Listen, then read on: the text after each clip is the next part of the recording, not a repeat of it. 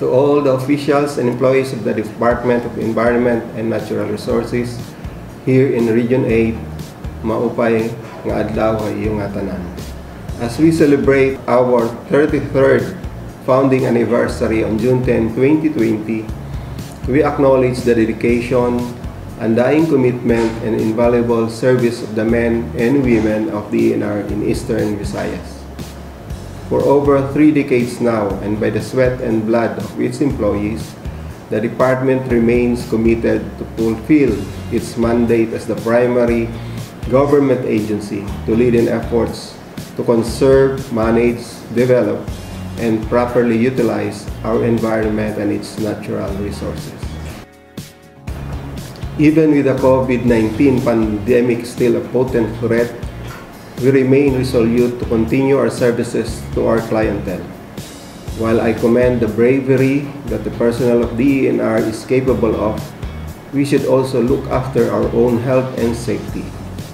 Everyone is tasked to take extra precaution and follow government protocols relative to the COVID-19 threat.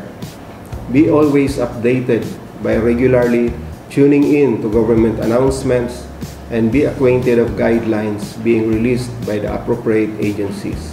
Along this note, let me commend you for being compassionate. Even under these uncertain economic times, you willingly shared with those who have less in life. Your voluntary contributions used to purchase goods for relief packs and distributed to those in need shows your capacity to empathize. Indeed, DENR cares. We have been tested time and again. At the end of the day, we will always find a way to hurdle them, and in return, we emerge as better persons. All these challenges we are facing right now will also come to pass. Many other adversaries will come our way in the road ahead, but with our resilience, we will face them head-on with confidence.